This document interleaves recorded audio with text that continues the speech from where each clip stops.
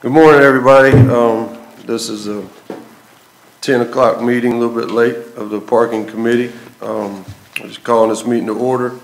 And Heather, do we have any public comments? No, sir. All right, with that being said, we've got 3 new members, which I don't see all of them, but I will let the one that I do see introduce herself and welcome. We appreciate you volunteering to serve on this. So you want to introduce yourself and give us a little information? Sure. My name is Rick Parfus. This is broadcasting. I live on Tarpon Drive. My background is I've spent a bunch of years working for the Navy doing submarine acoustics. I've also spent several years working for the City of Wilmington doing water and sewer work. And my last job was working with the Army Corps, working in operations, which are the guys that come out and dredge our inlets and stuff. So that's kind of it in a nutshell. Has anyone got any questions? I'm good. From me. Well, welcome. Thanks. Looking forward to your help there. Next is approval of the minutes. I guess, is everybody in agreement that we're good for the minutes of the last meeting? I'll make a motion till we approve the minutes from the last meeting, Brian. Second. All right. All in favor? All right. Aye. Number 5, discussion and possible action on draft request for proposal for parking management services. So what we have in front of us is pretty much a draft from Curie Beach. We're kind of using it as we're not trying to reinvent the wheel. We're using it as a guideline only. Of course, we have to make it our own, and that would be, I guess, staff's responsibility. All right, if you want to comment on that, David, because yeah, this is fairly detailed, and for everybody, I probably spoke a bit too quick when I said it could be readily adapted. Well, there's some decisions that should go into the solicitation. Because like in theirs, they identify types of parking, and they make some assumptions on which for firms to base their submittals on. A couple of things that came up in my mind, and I've heard this bandied about, and no definitive, nothing definitive as far as I could change this. But I had two questions and would like to offer that up for discussion. Is one, there's been talk about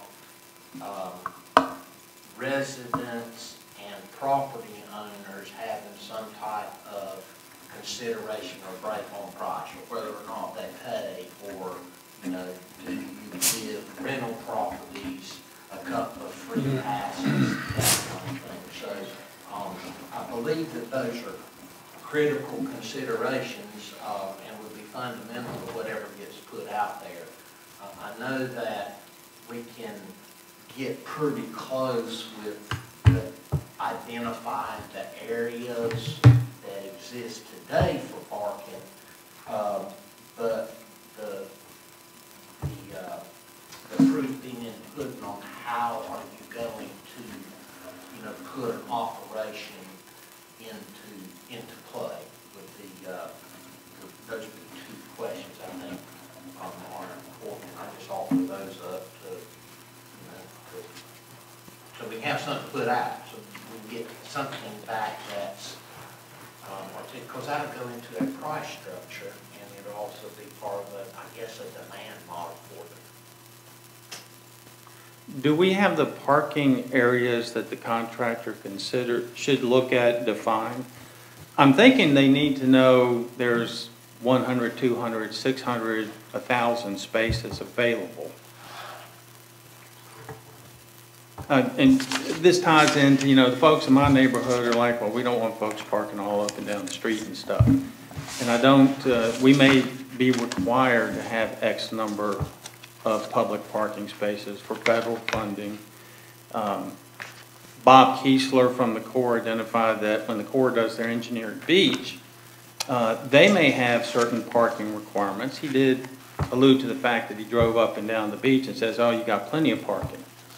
I know the residents are like, yeah, I don't want it on my street. So have we figured out how much we gotta have, and are we able to tell the contractor, here's kind of the number? Because I think that all go into, well, this is what my staff has to be, this is what my software has to be. And I would think we'd also want them to tell us, yeah, here's the range of income the town might have from this.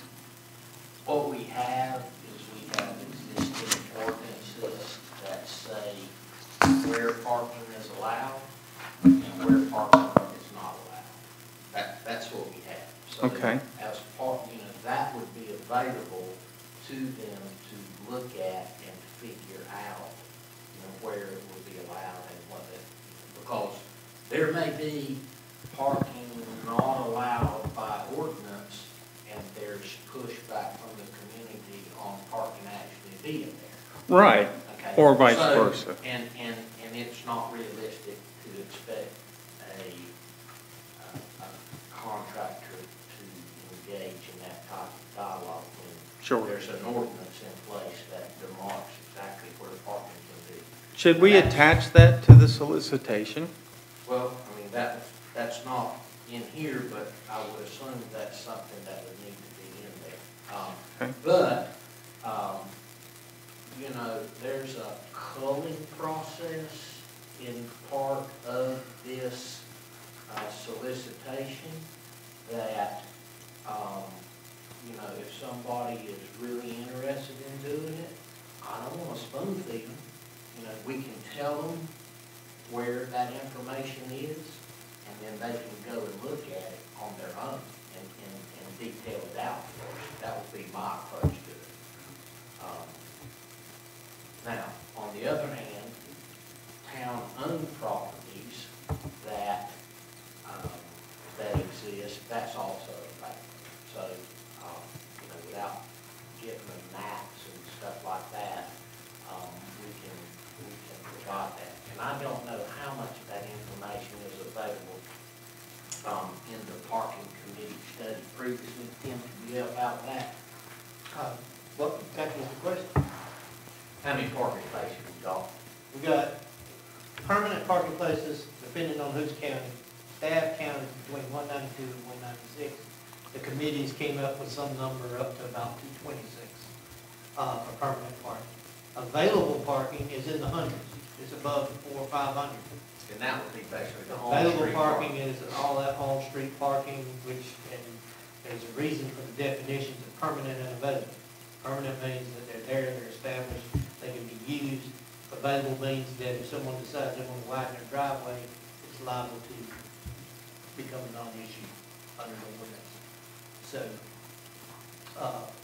that's what we have.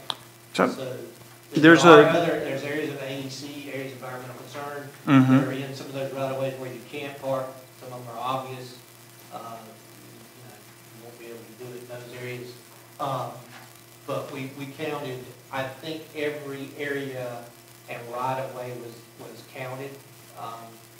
And then some areas of right-of-way were excluded. We didn't count anything along Ocean Boulevard West, and we didn't count anything along Brunswick Avenue West on either side. But in the other areas we did, mainly because we just didn't count Brunswick Avenue. Ocean Boulevard, we have enough parking along both sides there in ordinance, so it wasn't counted. Is that study available? I mean, I've got to apologize. I know the town has The study- everything available the online. I actual- the haven't actual study availed was- myself there of was it. two separate committees that were done. Those committees made recommendations. Those recommendations were then carried to the board, and those recommendations were fulfilled, those portions that the board wanted to. So there may be reports somewhere, but there would have been no need to keep, outside the minutes, anything that was developed from one to the other.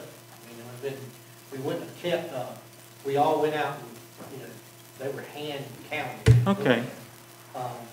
There was never, I don't remember if did we ever draw a designated map? We didn't need one for the right-of-way, we don't need one for the right-of-way areas for the available parking, because it's a map, it's a town's map. The other ones, we identified each and every parking lot and the numbers of parking places in them. And we do have those, they've been distributed here before. Was that the, Hold on a minute. Hold on a minute. Before we go down the squirrel hole here, my first two questions were, are residents and property owners going to have a different rate structure than the general public? That was my question. And you countered with, well, how many parking spaces we got? I'd like some general discussion on. From staff's standpoint, I don't think that's a good idea. To start off with, I don't think you're solving your parking problem by having paid parking. And I think that if you do have a parking problem, right now, residents believe that their parking is pretty much required at their structures, and they're required to have so many for each bedroom. When you start opening up the parking to them at either a reduced rate or a free rate, they now will get the impression that not only can I have the 9 cars that's allowed, I can have 2 or 3 more because now I have a free place or a cheaper place to park them. So first, I don't think you're solving your parking problem by having paid parking. It may be of some assistance. And second, I think you're aspirating the problem by allowing the property owners to get a cut rate for those parking spaces. I think that's going to create a problem. I really do. I mean, I'll give you an example. If we had, just an example, but if someone wants to bring an extra car now, unless you're going to somehow monitor where they're putting that car for some point of period of time, they're just going to take it out and put it in one of those parking places. You know what I mean? yeah, And that's going to be an issue, I think. So that's staff's opinion over here on that Well, issue. and I'll flip the coin on that, looking at it from the finance side. Especially, this is beyond the existing parking as it is today. If there were a venture to procure additional parking, to talk about solving parking problems, I'm assuming that those revenues gained on the procurement of the property, we're going to finance it, that would be, that it's like you're, from a business model, you're cutting your throat if you were to give a preferential treatment to a class of customers. From the bank, they just deal in dollars and cents. So my question would be, why undercut your business model? And yeah, I know that when you work at the restaurant, you get to eat at a lower rate, unless you work at Captain John's now, and you get to pay more. But, that's just my 2 cents worth there on the cut rate thing. I don't know from the finance side, how to monitor that, but I guess that would be. so if I understand, David, you're saying that we shouldn't have reduced rates for residents and stuff, right? Because it presents a problem from your business model, am I understanding that? Whatever that business model may be. Yeah. That's just, a very general context now. How about like and I'm gonna argue the other side of it now. How about in the commercial district, if Rick wants to drive down to eat at Captain Pete's, and how do you handle the commercial district for those paying customers? Do you let Captain Pete, is it a surcharge on his plate that, he marks your card or whatever? Or, my frame of reference is downtown Wilmington. Yeah, I'm Go to in the agreement with you. house, and if you live, a half a mile from the waterfront there, if you drive down to eat, I don't know if they've got their own parking place there at the pilot house, but when I went, I had to park side of the street and put money in the meter. So, you know, is that the type of thing we're looking at? I think your point's well taken. I think the parking rate should be the rate, and we shouldn't worry about divvying it up. If we do something like seasonal passes, someone may gain a discount if they buy a seasonal pass, you know, instead of $20 a day, they'll be paying 10. But it seems to me that really complicates things, and when you go back to your loan issue, the bank is going to want to know what your return on investment is, and you would have to make assumptions like, well, it's going to be all residents at the reduced rate, so here's your return, versus it's going to be $20 a car regardless where it came from, here's your return. So I think residential discounts is not a way to go, just in my opinion. I think it's more trouble than it's worth. I mean, I want to, because. That's just my opinion. Ultimately, this is going to go out with an RFP, and if it comes back, the commissioners are going to have to decide it, but I mean, that's kind of what I see this committee is for, correct me if I'm wrong, Brian, is to splash this stuff around and make sure that we're you know, eyeballing it from a number of different directions. I'll put something else out there. You're talking about if we create a paid parking scenario, that the residents, if we give them something for a reduced rate or whatever, the parking vendors have actually said, like, the actual owners of the property would get 2 passes, so if they did drive down or whatever and wanted to park down here for whatever reason during the day that they could, but it would be license plate based, so it wouldn't be available to their renters, to their whatever 2 cars they would designate, and that's it. But what's to say with our current parking situation, if what Tim's saying, that they're going to use the paid parking, would they not be using what we have available right now? I don't know how much of our free parking situation that we have right now that the residents are using. I don't know how you would determine. Here's what I'm saying. But they're gonna. Here's what I'm saying. Whenever you start talking about paid parking, you start educating. The same thing happened with the right-of-ways. Whenever you start talking about the right-of-ways used to be clear, and people could park in those right-of-way areas. And when we started having the parking committee, we started educating people. And what we did was we educated them to the fact that they could put stuff in their right-of-way that would stop people from parking. So when we start offering discounts for parking lots, where we have 196 parking lots, we just educated every property owner on the beach who has designated parking at their house, that they now have more available parking at some other place on the beach, which I would assume some of them probably had already thought of, but not a lot of people know that they could do that. They in their mind, just like in my mind, if I'm told that I have 6 places to park in my rental home or my residential home because of my number of bedrooms, then I will limit the vehicles I have to park there. But when you start giving them the opportunity to use somewhere else, you've now educated them to the fact that they can. So what percentage was doing that already will increase. That's what I'm saying. We did the same thing with the right-of-ways, didn't we, Jim? We educated people, and now you've got stakes up all along the right-of-ways everywhere. When before, you couldn't, it was a rare thing to find something like that. That's right. They're going up everywhere. But what I'm saying is, if there is a season pass offered, which in almost all instances where paid parking's been implemented, there is a season pass available, and the owners of those, I don't care where they're at. I don't care if they're in Tennessee.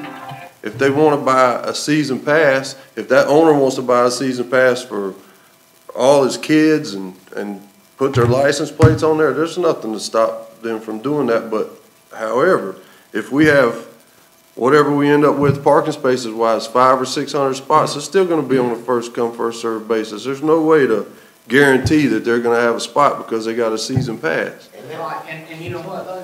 When you kind of discriminate with a season pass, you're not discriminating by customer.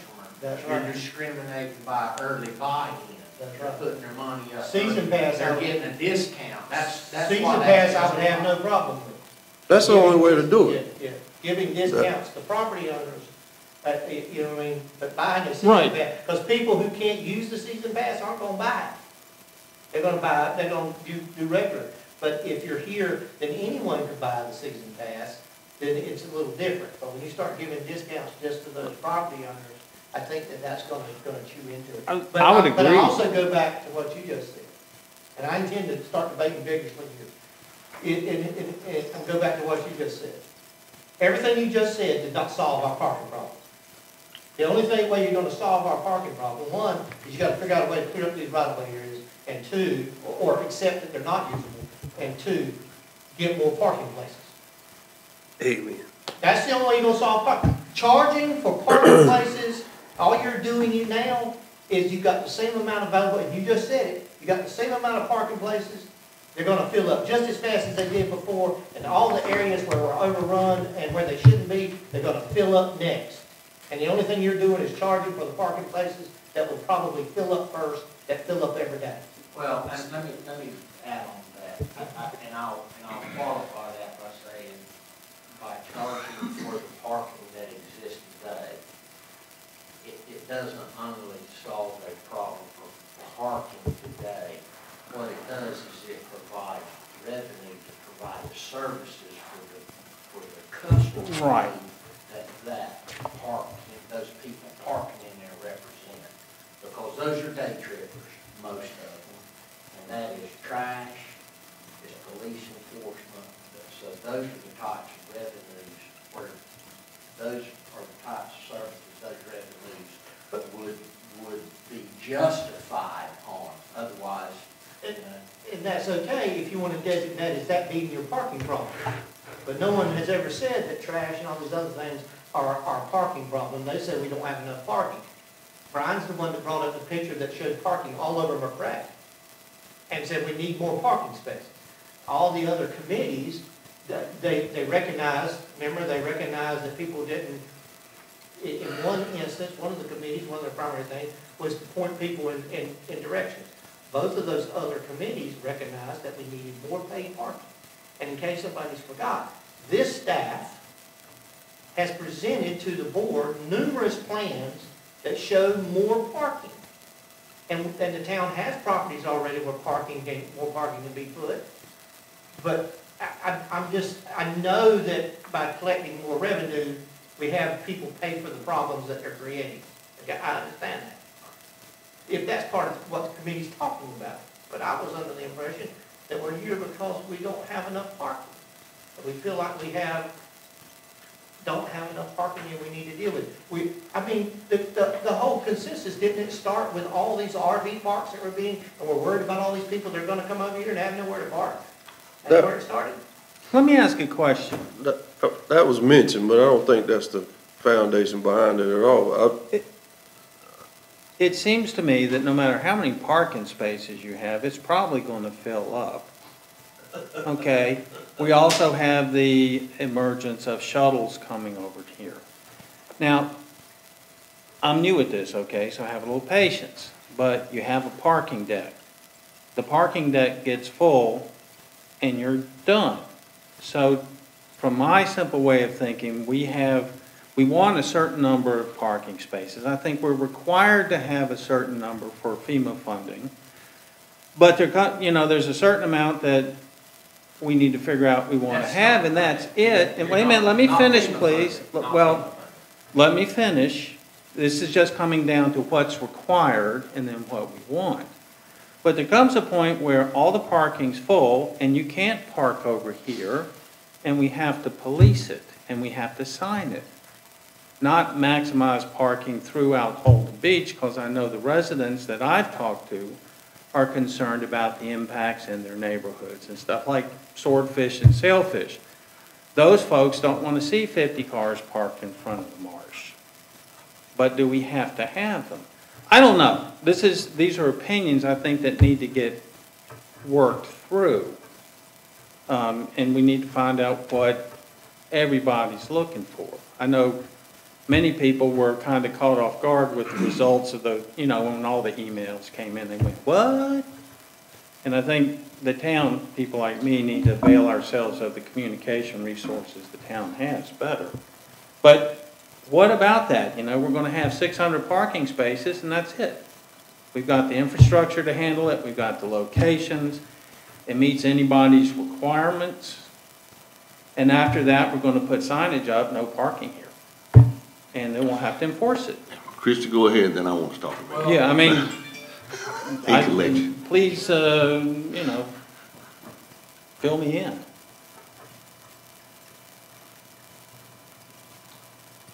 I was just going way back in the discussion when David mentioned the different rate structures for residents or not, and he questioned that.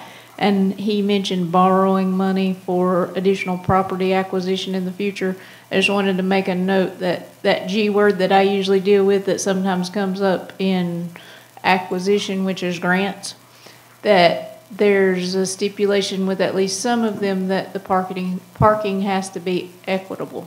So if you're charging different rates for residents versus not, I'm not sure if you're doing paid parking, if you can claim that it's equitable. Well, that's what I wanted to speak to. Residents and property owners alike have parking at their homes. Right. I don't see any advantage. I mean, in my professional career, I traveled extensively, and it didn't matter where you went or who lived there. When you went to a restaurant, you paid for parking. That's just the way it was. You expected it. Now, if the vendor or the owner wants to go back and reimburse, add it to his bill, however, that's fine. Number two, really, where is the information on how many parking places we must have? Where is that documentation? Do we have a document that says we've got to have X number of parking places on Holden Beach? Is that anywhere? What are you talking about as far as it being a requirement for what? Parking, free public parking. Is there anything that says we have to have X number of parking places on this island? The only document that or the only requirement for parking that I'm aware of is requirement for a federal Corps of Engineers project. And I have that reference and can provide it to you. And I that would says how love many to see days? that. And it pretty much says, beach accesses every quarter of a mile and parking within a quarter mile of, but I can get it to you just to be. Now, that's what I mean. It's just like you spoke to. If we add 300 more parking places, then that's gonna be 300 more parking places. They're just gonna fill up, and then we're gonna run into Jeremy's gonna run into the same problem when people park where they're not supposed to. It's a minimum number based on distance. It's not 300 parking spaces in one location. You've gotta have, Okay. a minimum here, a minimum here, a minimum here.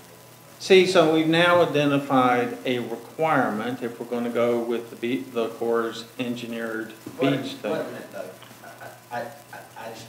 I understand where this dialogue is. I'm trying to get an RFP out to solicit vendors to come in here and provide a solution to the commissioners. And I don't mean to throw a wet blanket on vigorous discussion. And I can provide that information to you. Just want to be careful we don't go down a squirrel hole here. Okay. Debating the merits of FEMA versus a core project. Well, We're getting close to that. Succinctly, I don't think your RFP's ready to go on the street. Well, that's what we're trying to get. Right, so if anyone thinks it is, we can discuss that, but you haven't identified the parking. Yes, we point to the ordinances and stuff. I haven't seen those. I know that, the public has concerns about where it is. So I just don't think you're ready to put the RFP on the street for that reason alone. What would you suggest other than the issues of where parking exists today and how many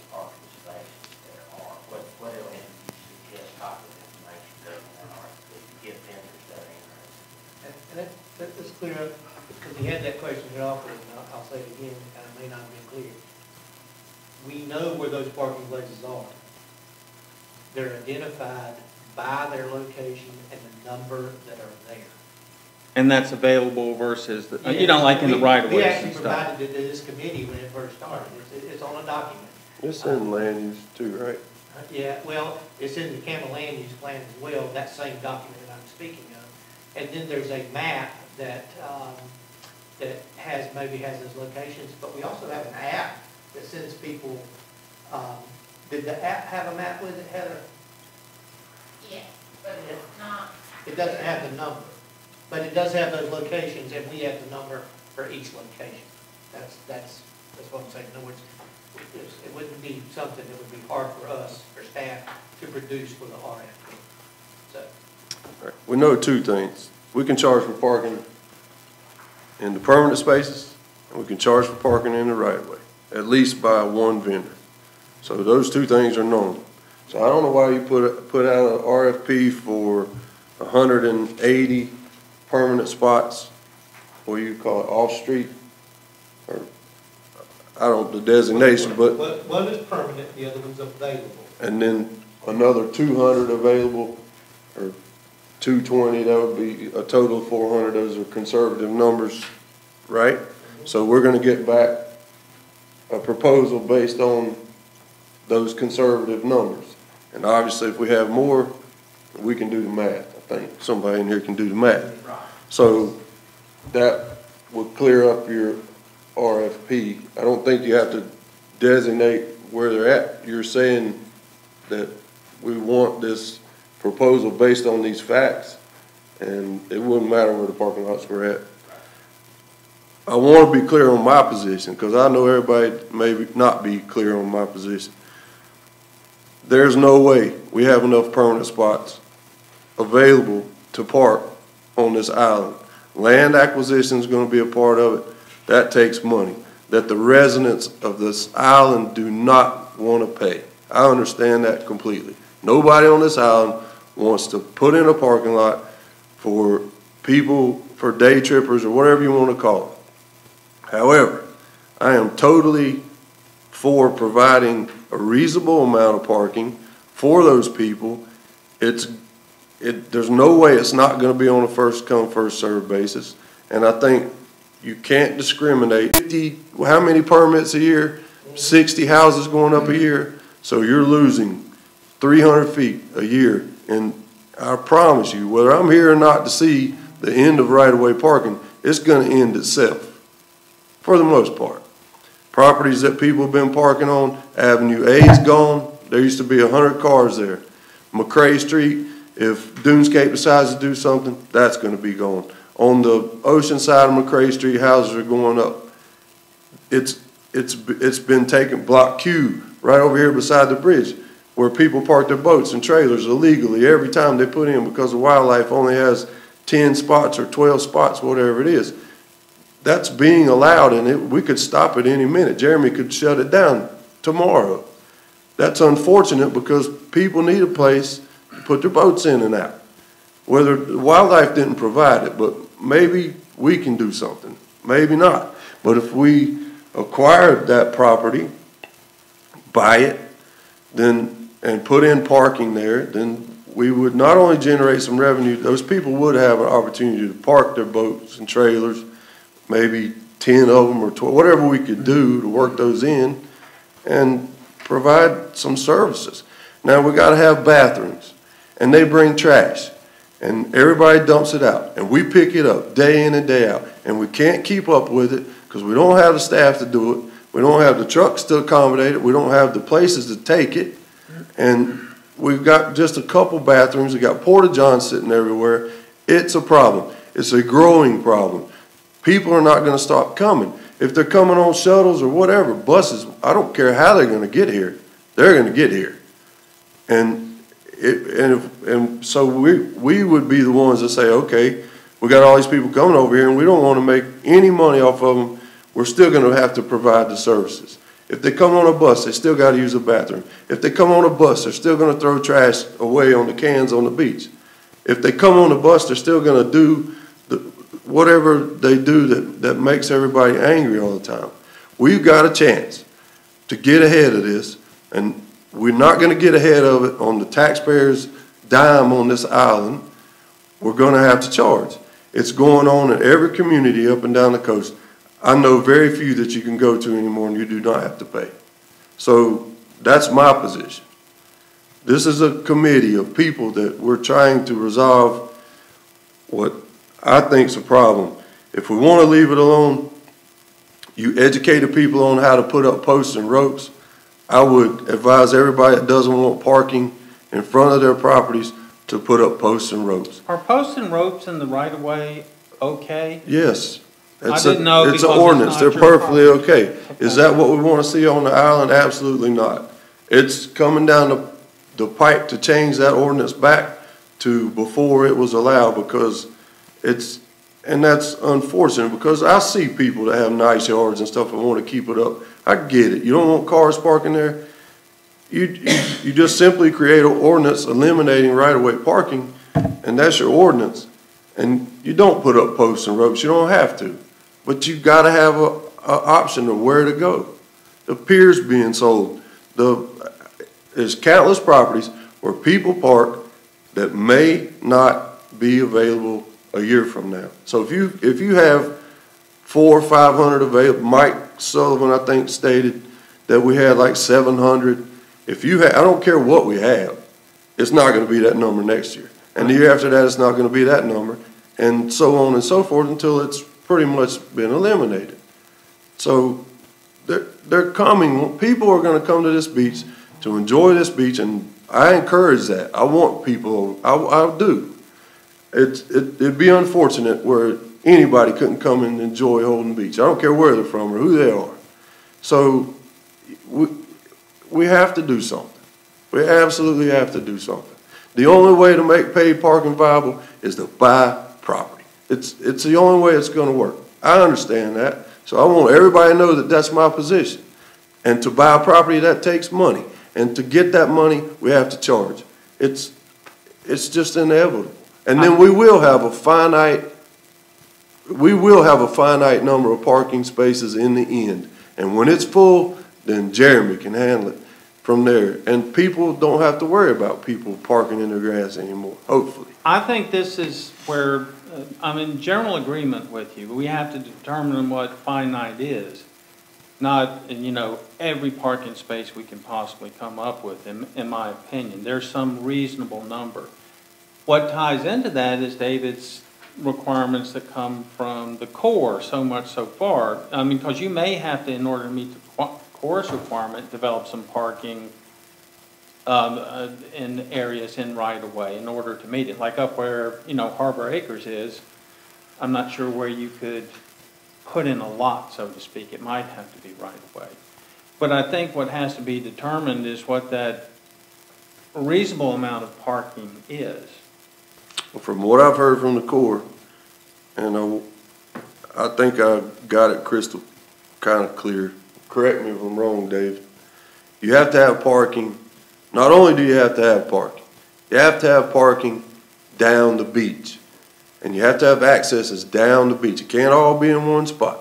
So we got a lot of pushback for town-owned properties down in the 800 block or wherever, and we may actually, it just may actually have to be put there in order for us to meet the requirements of the Corps to do the beach renourishment. So if everybody gets up in arms about it, there's really nothing we can do. I understand nobody wants to see a parking lot. I get it, but this is one of the reasons I'm here. A lot of the residents are clueless on a lot of this work that's been done, a lot of what the requirements are. They have no clue what the Corps is proposing to do for us and what it can mean for us in the future.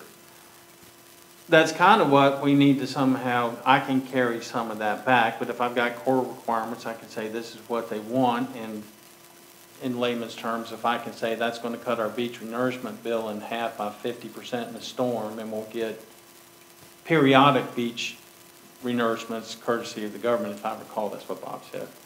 whatever that benefit is, we've decided that that's a thing, and people need to understand, okay, so we might have to put 10 parking spaces over here on sailfish and swordfish so that we get that benefit, and then people go, now I understand. But that's gonna be a product of a study that comes to an end 3 years from now. That core beach will be defined in terms of cost benefit analysis, recreation, storm damage protection, height of the dune, all that kind of stuff to include what the requirements will be for public access. We ain't gonna have that answer for this purpose. I thought you said that we had, I said the Corps' general requirements Okay. are this far for this, between accesses on a federal beach. But we don't know where that federal beach is going to be defined in terms of cost-benefit analysis as to best fit for Holden Beach. We are automatically, there's been an erroneous assumption, it may be exactly correct. Our engineer's really good, that the Corps Beach overlays precisely the Central Reach project. I don't know that, but we are going to have this coastal stone damage report done in order to define the length and location of the best berm out there on the front. That is going to drive where the locations have to be. I got if you. Any new ones actually have to be done. So what you're telling me, Dave, if I understand. We don't have that answer. But I was under the assumption that the Corps was going to do the entire beach. And you're telling me. We'll do a best economically viable project. It will include inlet to inlet, but it may only be 3 miles in the middle of the beach. I got you, and that's where the parking requirement is. That's what the parking requirement will be. Now, what we're looking at is something different, although, the 3 miles in the middle of the beach is, we're talking about the east end, we're talking about the 1,000 block, we're talking about the whole beach for parking. Okay, the parking requirements for outside agencies like CAMA, the Corps and all this, we've got a good opportunity to do a lot of deep diving on some of that stuff in those committees. And it was hard for me and Rhonda to kind of express this, and I'll try to express this because I fear that this is where it all gets, and it goes exactly what David's saying, but I fear that people don't understand this exactly the way they should, and I'm not sure I do either. When it comes to those requirements for parking, I fear that this is what it is. There is, in order to have those projects done, whether it's CAMA, whether it's the federal, whether it's FEMA or any of that, there's an expectation of reasonable access for the public to be able to get to the beach. And that's just not people who live here, but people who live in other places. Agreed. Now, for that reasonable access, I fear, is then interpreted at all these agencies' locations by policy, which means that their job is to make sure there's reasonable access. They have an internal policy. That internal policy probably has something along the lines of it could be anything that generates what they feel is reasonable access. So what we have is the Corps that says you have to have this, in so many places, but doesn't have any kind of definitive thing because they have a policy. And that policy could change with the person who's in charge of the Corps next week. And the same thing with the director of CAMA, that whatever that policy that's driving what reasonable access is could change. So usually what happens when you get a grant, you send the grant up, they'll ask you if you got any parking places, you tell them you do, they'll look at it and say, yes, it's reasonable. And they send it back and say it's okay. Same thing I imagine happens with the Corps. I know the same thing, except those things are acceptable to FEMA. And whatever reasonable access is then defined only by challenge.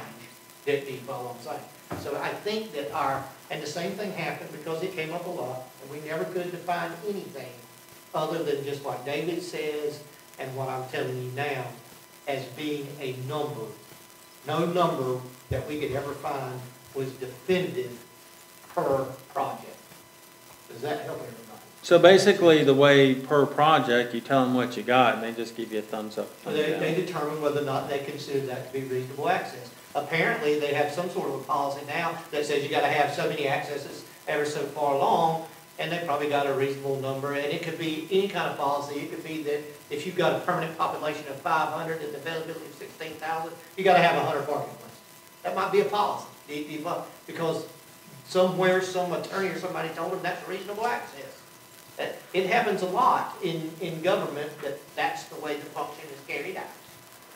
I agree with you because I've worked in it. Yeah, so you know what I'm saying. Yeah, So that'll get done in the conference room up in Wilmington. That's right, right. So you won't never have a permanent based off of the Yeah. changes in staff and everything else. So, Well, I mean, I got, the two answers that I needed as far as the charging thing. I think that, you know, overall, what we want to solicit for is a turnkey operation. Parking is going to be handled by a firm that is in charge of enforcement, they're in charge for, all we got to do is sit back and collect checks is in general what we're doing. One of the things that wasn't clear to me when that guy came in and did his thing was if they need office space. Now, that wasn't clear to me. And I only point out because I saw it in here. I'm assuming that everything is virtual and they're working out of their vehicle for, and it's a back shop. It's a back shop function. But other than that, you know, after looking through here, the rest of it seems pretty straightforward. But I with the ability to send them to those locations like the map that we have and the land use plan numbers, I think that there can be enough, that could be enough information that if folks are really interested, they would do a deep dive and look into it to see what it is. I would suggest in going through here, there are some vague things. I cited a few of them, but when we say these people will be trained in accordance with industry standards, we don't say what the standard is, or when we talk about the town, you know, the contractor shall provide financial and technical reports as required by the town. I think we need to take some time and go, we want this and this monthly or weekly, so they have something more concrete to work with. A lot of times when you do things like that, contractors will assume they're going to want these reports once a week when we really need them once a month. So I think some of that kind of language needs to be tightened up or eliminated. I saw a fair amount of that stuff in here. And again, the other thing I saw missing was when they come in with this proposal, and it would be good if they could give us an estimate, not a guarantee, on what type of revenue the town would see. And the reason I mentioned that, if we were only going to make $5,000, is it even worth messing with? If it's going to be $1 million, then it could very well be worth messing with. So, and David, I don't know if you can ask that legally or not, but I think that should be included in there as well.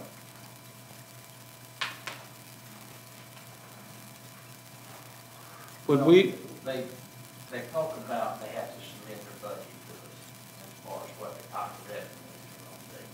Does that address my concern? It would for me.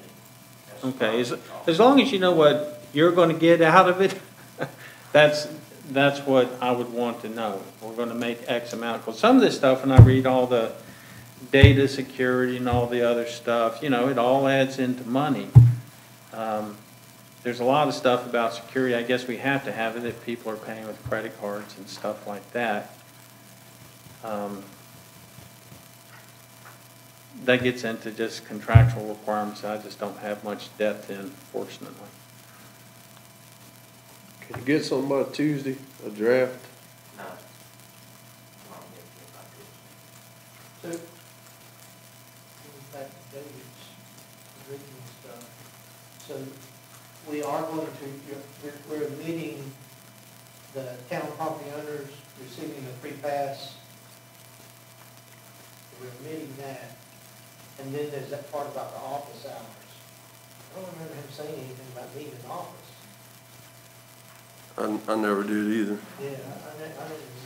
But anyway, there's that stuff. You gotta remember that this was put out prior, and then solicitations came into them, and then they might not have needed, that type of thing, especially, COVID accelerated a lot of virtuality, Yeah.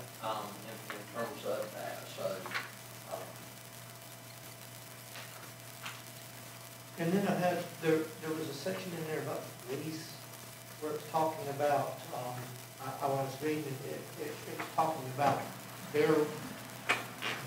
what they were required to do and provide, and then there was a part in there where it talked about the lease, and I wasn't real clear. Yeah, it's on that page where general parking services required. What page is that, Tim? It's up in the right It's corner. down there in, it's like, it doesn't have a page number. Upper right corner? Yeah, it's page, I'll tell you, I can't see. But, yeah, it's down there in the middle of the page around H. I read that 2 or 3 times, and I'm not sure. It says respond to a request from the town to suspend or emphasize enforcement along certain roads or in certain areas. The town also reserves the right to temporarily suspend enforcement along any street or in any zone according to the needs of the town. And this is the town will make every effort to provide the management firm adequate notice concerning the location and duration of any such suspension or higher level of enforcement. And I'm just wondering what that means.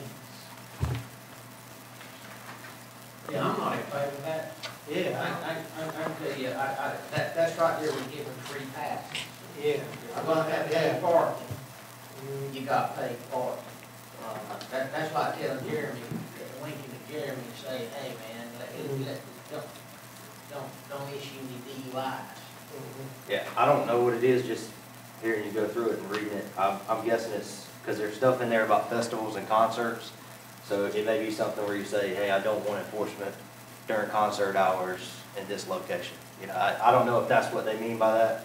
So it would have certain location and duration, but that's kind of what I interpret it as. Also there, you could define, we have 2 festivals and 16 That's what I'm saying. concerts. I would feel more comfortable if that was a definitive, Right. mean you can turn it off and on, because doing what we do over here, optional enforcement and not enforcement becomes an issue. You did it for them, you won't do it for us. Right. Looks like you can do it when you want to, that kind of thing. So I think that needs to be a little more definitive to what it could even be a situation. It doesn't have to be, it could be situationally defined. You could say town special events or something of that nature, but not just, we need to turn it off and we need to turn it on. That's the only thing, I didn't know what that meant. Yeah. I think the first part of it might mean like we really have trouble in this parking lot down here. I mean, keep an eye on it, but the second part. I don't have a problem with that, it's that last part. Yeah, the That second part where part, I you turn don't it on know. and off. One thing I'd like to be said, and I'm gonna put it on Jeremy, and I'm sorry. I was here Memorial Day weekend, all weekend, riding around, looking and observing a lot of stuff. If there weren't over 100 cars parked illegally that could have been ticketed, so if we chose to do that, I want to make sure I'm not the site corners at the boat ramp, especially around Block Q. People just park wherever. CAMA, AEC things should not be parked in. People blocking driveways, people parking in people's houses that I know because I live here, they weren't there, and they're cars overflowing from rental houses into the street on Ocean Boulevard, everywhere, not just one, everywhere. We could have towed or ticketed cars all day. I understand that we don't. We do, and a lot did. I don't know how many I can get that number. I know, it doesn't. A lot go by the wayside, but that problem's has been an issue, and I want to confirm and get it out there that this is really a problem. And I don't want people to think that it's not a problem. And I don't want people to think that we're sitting in here for no reason at all. So I don't know how to get it out there that it's just something that has to be resolved. It can't be kicked down the road by another parking committee. It doesn't make any sense. We have to put a plan together. If we end up with 300 legitimate spots or whatever it is, then that's what we have. And then the enforcement has to kick in. Like, you can't park here, and then you have to come by shuttle, and the county has to do something, or whatever the next solution is, because we only have so much. But I just want you to speak about, like, reiterate what your opinion is if we have a problem here or not, as far as people parking illegally on the island. To me, we have a small issue. I didn't see hundreds, and I was over here this weekend. And I do know our officers are ticketing every day for it, the ones that we do run across. We do have some issues with it, but I don't think it's as big a problem as what it's portrayed to be. That's just my opinion. I'm not saying it's not an issue at all, because it is, but I don't think it's the issue that it's portrayed to be. I think the biggest one that I saw, outside of the boat ramp, Right. because they don't have any provided parking for their clientele over there, is Ocean Boulevard. The property lines are not at the edge of the road. Their driveways are not at the edge of the road, and there were hundreds. Car after car after car backed up all the way to the edge of the pavement. So the last two cars in every driveway of the houses that did that are parking in the right-of-way of Ocean Boulevard. That problem is going to get compounded because you're going to jam 2 bike lanes the next time when this street's paved out there. So that's going to, whether people realize it or not, going to shorten somebody's driveway up a pretty good bit. So the 2 cars that were at the edge of the pavement this past Memorial Day, when the bike lanes were put in, those 2 wouldn't have been there. They couldn't have. It would be impossible because the bicycles were going to run into the side of them. And I guess I'm trying to inform residents and people that it's going to get worse, and it's going to get worse fast. And Tim, the inspection department, they can come down here and say, okay, how many houses were built this year? Well, you can base your average lot at 50 feet, and you can do, well, 60 houses were built outside of them being on Ocean Boulevard. I mean, any side street, Brunswick Avenue, wherever, I mean, the 50-foot goes away. So you really don't lose it on Ocean Boulevard because we don't allow it to start with. But I'm just saying, every house that goes up, every time a piece of property like the pier or the block or Avenue A or the pavilions, every time something goes up for sale that the community has been parking over years and years and years and years, if they build more condos over here at Bridgewater, if they build on Block Q, everybody's going to say, hey, guys, why didn't y'all do something? And I don't want to be a part of that. And if I am a part of that, then it's not going to be at my discretion. They're going to understand and have to replay all these tapes back that I gave it a shot. I gave it a shot to provide a little bit. I'm not talking about creating thousands of parking spaces. I'm just trying to cement down a reasonable amount. And I'm going to use the same word Tim used. And I'm going to use the same word the Corps uses, or whoever looks at grants or whatever. I'm just trying to provide a reasonable amount. There's nothing we can do outside of that. We can't make this island anything more than it is. Yeah, it's not exclusive. No, so we can't make it a parking lot. I'm not trying to make it a parking lot. I'm trying to, people have taken for granted all these years that there's going to be 70 places to park at the pier. And they can go use the pier at, Gil Bass has been so gracious all these years to get to the beach there and all that stuff and use that access. And anybody can drive down the street and see 7 Remax signs in front of it. I mean, for people not to think that it's gonna go away, that's right, Rick. When it's gone, it's gone. There's nothing that Brian can do about it, or Tim Evans can do about it, or Davey Hewitt can do about it. We have to somehow, I mean, if the residents absolutely don't want parking, I represent the residents, and then we won't have any parking. But that will include a limited amount for them as well. So I don't know. I just think a reasonable amount is, I've got it in my head, it's around 400 or 500 spots. That's kind of what we got now. If we eliminate the right-of-way parking and put them in permanent lots. And in those permanent lots, if we charge for that, then we will have the funds that we don't have to increase taxes or put any more burden on people to take care of trash, bathrooms, sewer, all those facilities that people need when they do come over here. Because to think that they're not gonna get here somehow, somebody will run a ferry or something. Yeah. I mean, they're coming. And we have to figure out how to pay for that, and not the mountains of trash on the beach blowing around Sunday, Memorial Day, where you need dump trucks out there, not pickup trucks. I mean, they're bringing coolers of beer, coolers of drinks. The $5 beach chair that they bought is left out there stacked up. The umbrellas are broken, turned upside down, blowing it. It's bad. It's really bad. There's a trash can there which makes people comfortable with trying to throw something away. I get it, and I appreciate them at least getting it to the trash can, but you got a little can there, and you need a dumpster.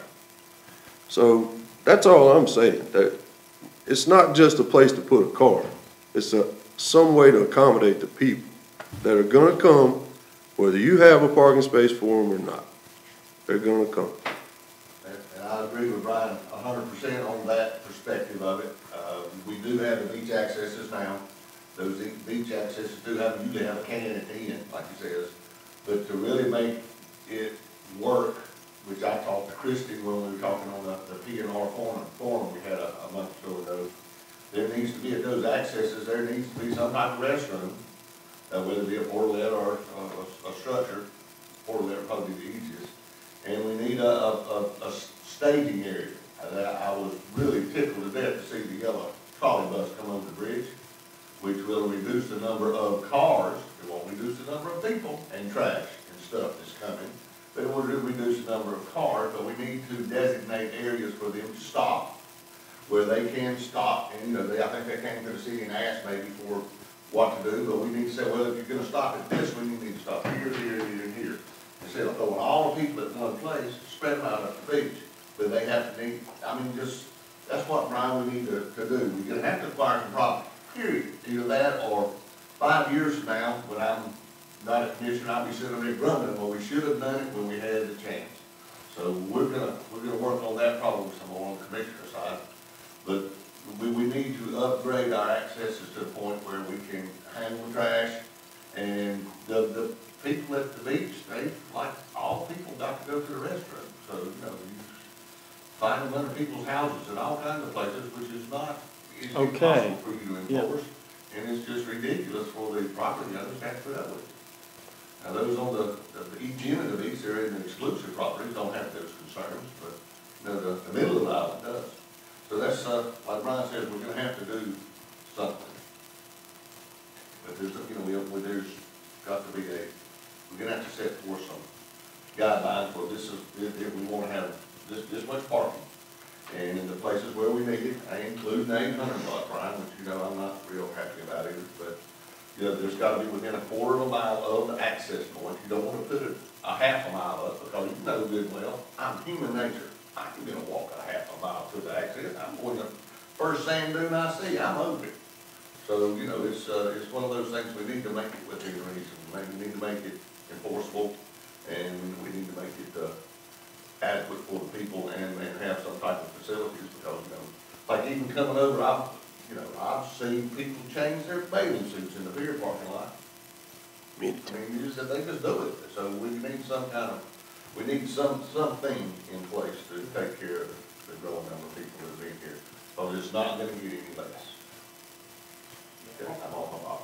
You got enough to do your? On administrative note, just, so everybody will know, we'll type this thing up, but, it's been made perfectly clear to me that the commissioners, and this RFP reflects that it's the Board of Commissioners that's gonna make the decision on this, unless they send it back to this committee to vet. I do not see that happening, as far as, once the solicitations come in, that this will be on the commissioners, and they're gonna retain, which is subject to being determined on it, but I am assuming they will retain sole discretion on modifying in terms of negotiation. Ultimately, we're gonna have contracts. So, this is to kind of chum up interest, get sharks swirling in the water, and get some leads and get those fish in front of the commissioners so they can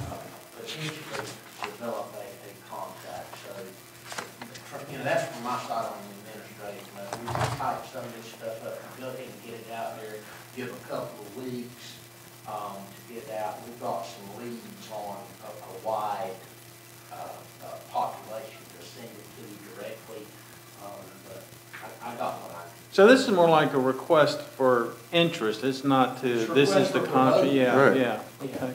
Yeah, it's not a contract. Right, Yeah, but it Right. would be the basis of a contract. That's I understand that, Yeah, I understand We that. tighten it up when we get to that point.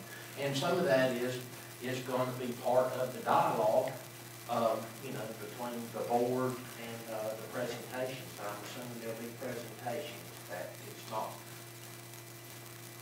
I got you. Paid parking at Holden Beach, just like the bike pass, is going to be transformation. And that is going to be worthy of merit discussion. And those things will benefit the arrangement between a potential vendor and the community. But I know it. Can we nail down the part about, the free passes for the property owners or homeowners, if they want to buy a permit, they buy a permit? Right, same price as anyone else in the I country. put an X by that already. Good. Thank you. Let's wait for this. If anybody else has anything, it's Pat.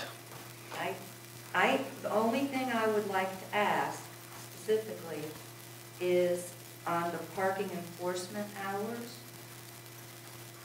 I recall when the provider spoke to us, he did say that in more cases than not, they did decide to go more of a 9 to 5. And the reason they cut it off at 5 in particular was for concerts and dinners and things. So I'm just asking, do you want to leave it 8 to 6 because this is just an RFP?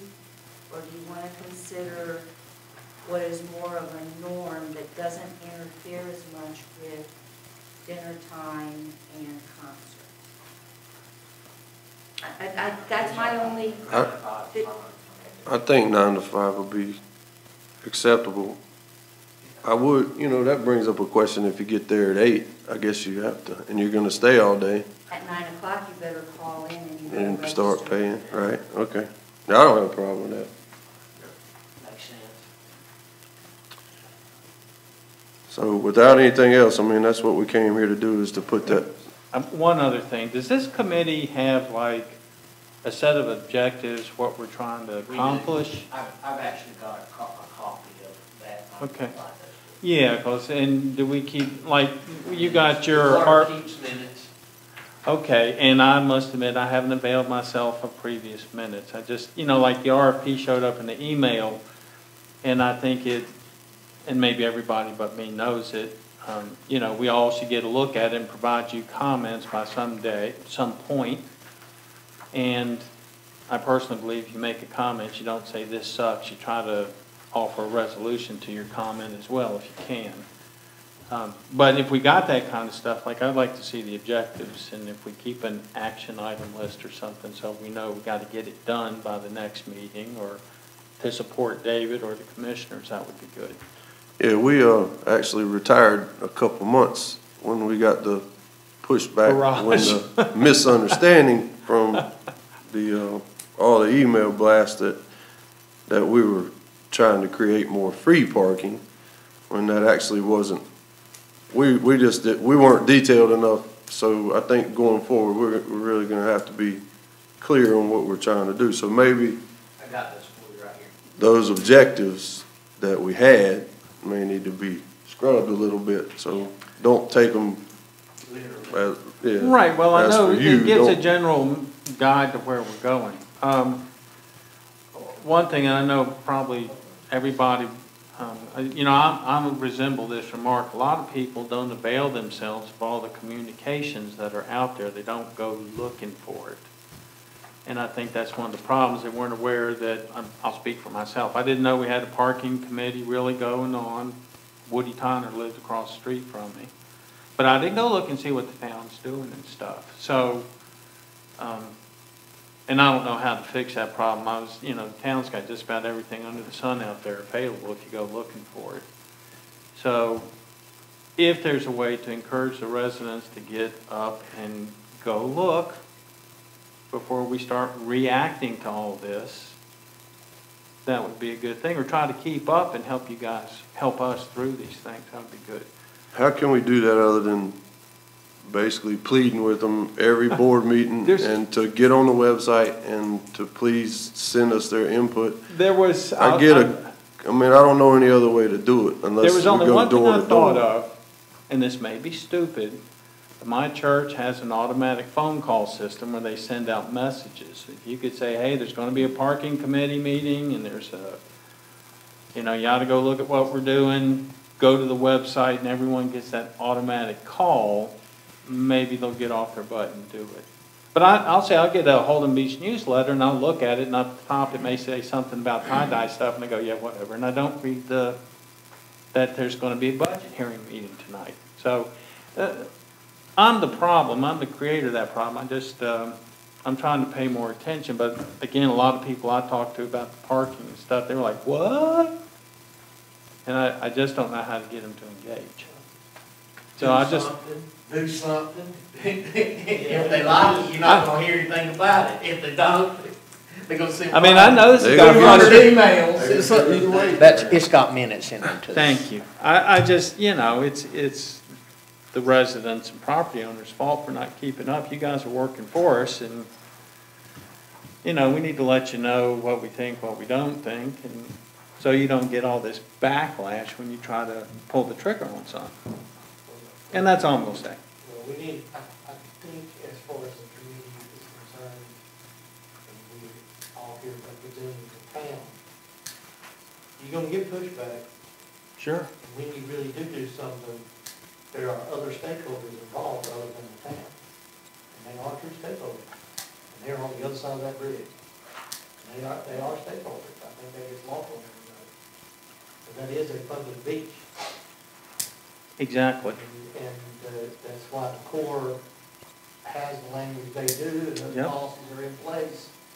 So when you think about feedback and that kind of stuff, the informational, you got to remember. I can tell you that in the past, other beaches and other places, their real pushback came from people who did not live inside the community.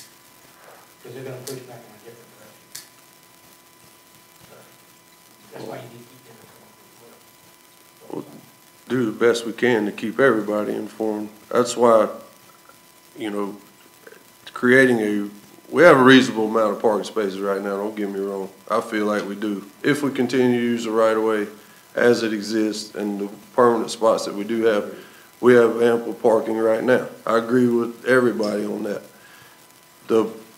What I'm trying to get ahead of is the loss of the available parking. And that's going to affect not only the residents of the island, but the same stakeholders that you just talked about. And the reasonable word, I'll keep using it, somebody's gonna put a number on that one day, and if we either gonna have it or we don't. And I don't know what it's gonna be. It might be 100. And if it's 500, we could be in trouble. So we're just trying to get a jump on it. I will say this, I get emails a lot, and I try to respond to the bulk of them unless they're overwhelmingly too many. There's empty chairs in every meeting. Well, the last one that we did have, and I know people might not have been aware, we do have limited seating in here, but there was only a few people that showed up. There was room for more. We're trying to get the audio stuff, we're tossing it around, trying to get the communications, whether you're here or not, to be available to everyone. Heather does a great job putting it on the website. Yep. All the information's right there. I just don't know what else we can do other than, if you put it in the paper, not everybody's gonna read the paper. Yeah. I don't know what else we can do to keep the community informed, but to encourage, we have some smart people here, some really smart people on the island. And somebody may turn the light bulb on, and that would just be the answer. And it could be right in front of all of our faces, and you never know where it's gonna come from. So that's why I encourage everybody. I know, nobody wants a parking lot beside their house. I get it, but somebody's gonna get one beside their house. There's nothing you can do about it. And somebody already has one beside their house. So if it's a requirement going forward for beach nourishment, or if we need the funds to keep from raising taxes to cover, it's a huge expense. Or if we need more officers. To take care of the trash and the facilities for the day trippers and the people across the bridge and here. We need the money. Right. There's no other place to get the money to do that type of thing. There's no, that I know of. If there was, I think somebody would have already figured it out, other than to raise taxes. And that's the last thing that I'm gonna bring up in that chair up there. So I'm looking at some other alternative to try to, it's not to create parking spaces, so we'll have 1,000. It's to maximize what we do have at our disposal and acquire something that may make sense to help out, and then that's gonna be it. But with that money and those funds, we won't have to burden the people, the taxpayers that live here anymore for trying to deal with it when they're coming on buses or boats or whatever. We could have the funds, if we get ahead of it, to take care of that. And that's really all I'm saying. And it's not just my opinion, it's a lot of people's opinion, but there's gonna be people against me, I realize that. I probably have to wear a helmet either way. But I'm willing to do it. I mean, sometimes you gotta make tough decisions. I do it every day. That's what I do for a living. So it's just my position. And we got a long way to go on this thing. If we try to roll it out next year, we can't kick it down till December and then expect to pull it off, because it's not gonna happen. We need to jump on it right now. And we don't have time let's get the RFP out, see what we get back, send it to the board. That's my suggestion, and let the board decide what to do with it from there. And that's where I stand. And unless anybody else has anything to say, we can get out of here. That's the direction we need to go, I believe, right? But again, as far as communication is concerned, I found, in my opinion, on the Property Owners Association, the most effective means of communication was a letter in the mail. And everybody shook their head, oh, no, that costs so much money, we can do it much easier over the internet and so forth. So we moved our membership from 400 to 1,100 by simply sending a letter. So communication to the residents, is, if you want to get everybody on the same page, that would be my suggestion. It costs money, but it is, and always will be, the most effective way to get information to residents. Everybody reads when they get in the mailbox. Well, when it's from Holden Beach, they do. I mean, you know.